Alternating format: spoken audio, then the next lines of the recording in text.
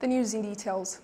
President Emmanuel Macron's working visit in Rwanda on Thursday is being commended by people who know the history Rwanda shares with France when it comes to that country's role in the genocide that was perpetrated against the Tutsi back in 1994. Now, they say the French president has taken a step in the right direction, helping both countries to come to terms with the truth of what happened. We'll come back to that story as it's being prepared. Let's move on to the economic experts have noted that President Emmanuel Macron's visit in the country will open up more investment and cooperation opportunities for France and Rwanda. Now, as French investments in Rwanda last year were valued at $6.8 million. Serge Nori has more on the details.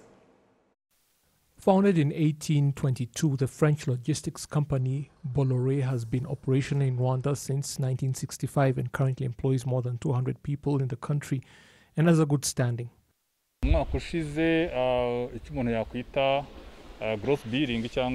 Last year, our gross billing was at 74 billion for all our operations, warehouses, logistics and customs clearance. France is among the top 10 countries globally that invested the most in Rwanda last year with $6.8 million and third in Europe, with other countries like the UK investing $28.5 million, Sweden with $12.1 million and the Netherlands at $5.4 million. Cash crop exports to Europe from Rwanda are also significant.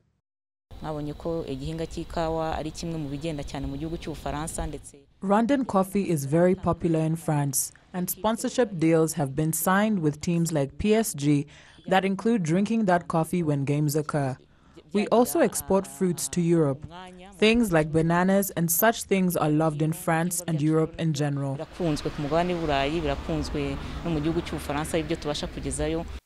It has been noted that President Emmanuel Macron's visit in the country on Thursday will open up more investment and cooperation opportunities for France and Rwanda.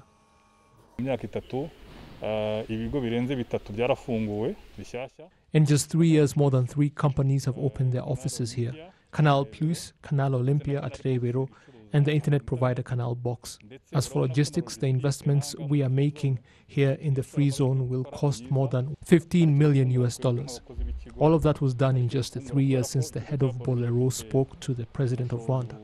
Such discussions obviously help because Bolloré has invested between 400 and 600 million euros in Africa.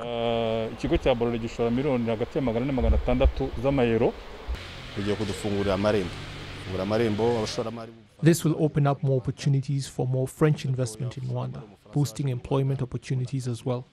This will also increase the cooperation that exists with other big French companies that we work with. We believe that will boost our transportation sector a lot here in the country. The total investments made in Rwanda last year were valued at $1.3 billion. Asia providing 26.2% of that, Europe 19%, 16.3% for North America, and 27.2% for companies operating here in the country. Still on that point, let me remind you that his visit is being commended by people who know the history Rwanda shares with France when it comes to that country's role in the genocide that was perpetrated against the Tutsi back in 1994, where they say that the French president has taken the right direction, helping both countries to come to terms with the truth of what happened. Serge Nori continues.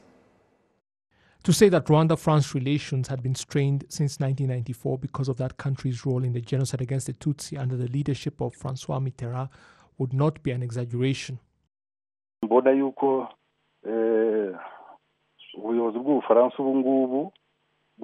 It is clear that France's current leaders want to adopt the approach of truth and support the right thing that has ample evidence to validate it. In the past, that country had taken a hardline stand that included pride and arrogance towards African countries. Now it appears the current French administration sees other countries in Africa, especially, on an equal footing when it comes to cooperation. None of the 4 presidents that came before Emmanuel Macron since 1994 ever acknowledged their countries' role in the genocide against the Tutsi, and President Macron proved the exception. Abafaransa, leta y'Ubufaransa yemera ko yize ruhare mu mahano yabaye muri iki gihugu. This is the first time France's government has admitted that it played a role in the atrocities that took place in this country, the genocide that was perpetrated against the Tutsi. In their own words, they admit that they have a heavy and overwhelming responsibility to bear. It is clear that for the last 2 years, Macron has been willing to take this step and address this issue. He is clearly coming in a context based on mutual respect, and that is obviously quite brave of him. None of France's presidents since 1994 have managed this, except President Sarkozy, who came here 10 years ago to try, but he too failed. You should also be aware that there is a group of people in France that supported President Mitterrand when he was leading France and the genocide occurred, and he played a role in those atrocities. There are people who were soldiers in the Zone Turquoise, as well as members of the Socialist Party. They have continued to oppose us and President Macron, which is why we must acknowledge that he is brave to do this. Thirdly, it should be noted that he is helping the French youth and the general public that acknowledged their country's role in those atrocities, and they include writers and researchers. Macron is very brave to do this, and he has undertaken a commendable journey. Macron agaragaje ubutwari cyane, urugendo rero ni rwiza. It has also been noted that what President Macron is doing now will echo through the ages. For France to have been able to come to Habyarimana's aid came about as a result of an agreement signed by Habyarimana and the President of France in 1978. Whatever Macron signs will not be able to be undone, even after he passes away. Also, regular French people did not know the truth. We should make a distinction between the French government and the country's people. I lost many friends in France because of talking about Mitterrand and his group. They did not know. After they uncover the truth, they will not go back to being that way. Do you think they enjoy being called genocide perpetrators? Back in 2018, when President Paul Kagame visited France and President Macron supported Louise Mushikiwawo's successful bid to head the International Organization of La Francophonie, it was already becoming clear that France was looking to turn over a new leaf in respect to Rwanda. Nous avons décidé avec le président Kagame de travailler ensemble de manière pragmatique. We have decided with President Kagame to work together in a pragmatic manner on subjects of mutual interest for both countries. This does not mean that we are ignoring the difficulties of the past or the strained relations. If anything, we want to deal with those issues and build a future for the younger generations. Without a doubt, this will take time. But I can tell you that we have the sincerity to engage in this and will to do it. Mais je crois pouvoir dire que nous avons tout à la fois la sincérité de l'engagement et la volonté de faire. The Duclair and Muse reports on France's role in the genocide against the Tutsi have also been welcomed by Rwanda's leadership as a step in the right direction.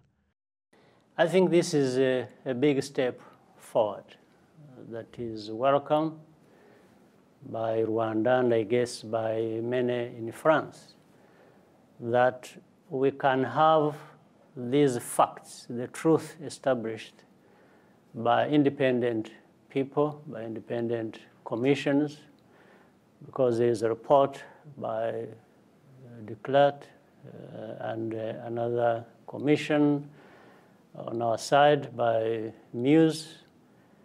There is a convergence as to the facts and evidence for what happened. And I think France and Rwanda have a chance now and a good basis on which to create a good relationship, as the case should have been. Then the rest we can leave it behind us.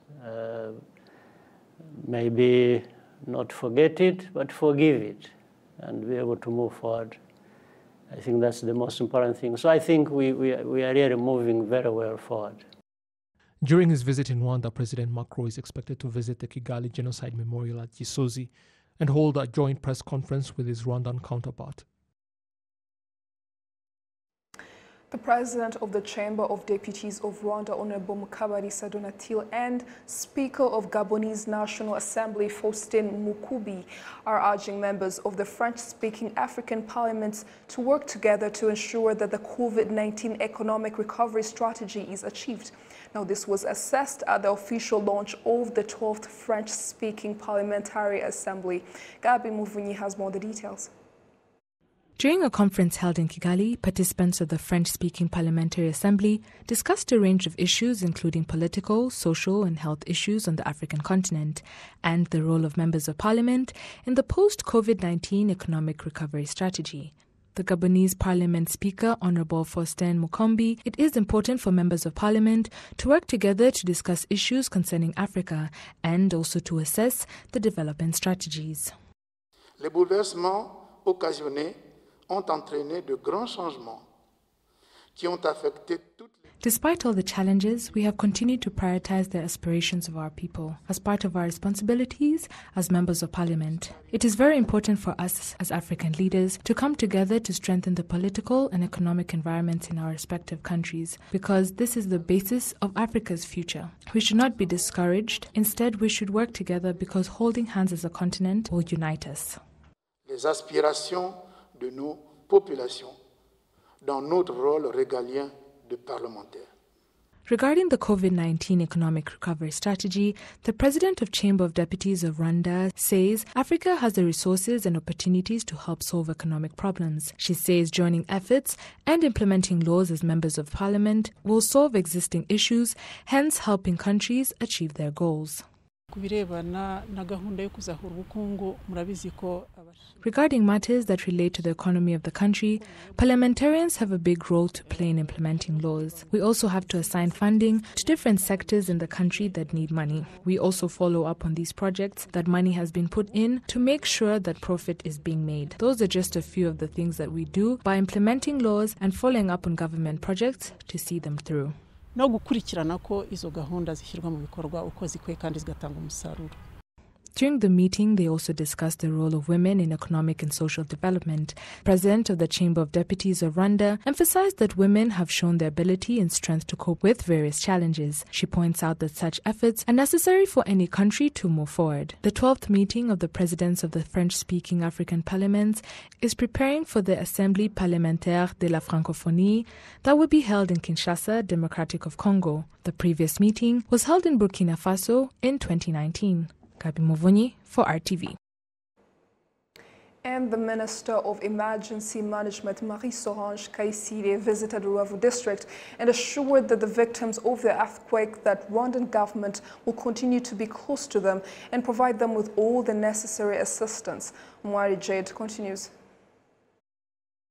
The Minister of Emergency Management was briefed on the effects of the earthquake at Gisenyi's former ESSA Science Center and Gisenyi Hospital, where she found that some of the startup medical services had been relocated to Rugerero and Hospital of Ruhengeri and Shira. The minister urged residents whose homes were affected by the earthquake to leave their homes. People within a 200-meter radius from the cracks should evacuate because there is a possibility of them widening or getting deeper. The first thing will be to continue to help them in the ways we can, to make sure that they are in good health, to ensure that where they are staying is in good condition. The analysis of the situation shall continue. As for people who need materials or food, we are able to assist. The official also visited more than 650 Congolese refugees from Nyirangogo territory who fled the quake. The refugees housed in Busasamana sector were happy with the reception and expressed their wishes. The officials of Rwanda welcomed us and opened the border. We have settled in well. The only things we are missing are basins to wash our clothes in and clothes for the children. The Minister of Emergency Management has assured that these issues will be discussed with the authorities for a response. We have spoken to the officials in charge about finding a way to help them, case by case. There are some people who are sick.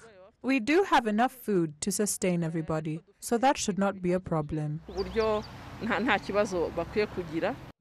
the Rubavu region, more than 1,200 houses, including commercial ones, have been destroyed by the quake following the Nyirangogo volcano eruption. Most of the damaged houses were affected due to the cracks in the ground. Employees of the Gas, Mines and Petroleum Agency are closely monitoring the quake. They say that they have been aware of it for some time, But there were never any immediate consequences, only 2 landslides.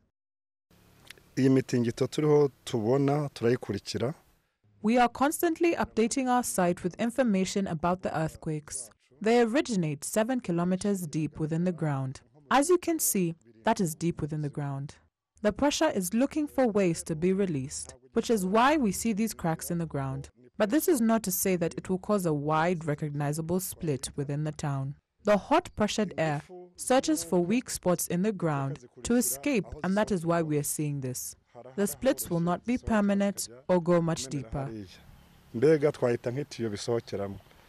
Experts say the timing of the earthquakes is unknown, but based on the experience of other earthquakes after the volcano eruptions, they found it to last no longer than 2 weeks. Umngari Jade, RTV News.